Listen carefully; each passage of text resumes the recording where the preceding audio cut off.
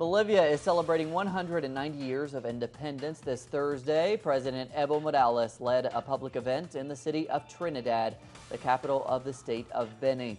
Now, that's where he reaffirmed the foundation of Bolivia as a republic in the face of the looting, as he called it, by oligarchs and transnational corporations. Que nunca se ha consolidado la república. There was never a consolidation of the republic. There was never a republic. It was a question of coup d'etats, internal oligarchies with transnational corporations. They created these coups so that the oligarchs in Bolivia, as well as transnational mineral companies and oil companies, could take advantage of our natural resources.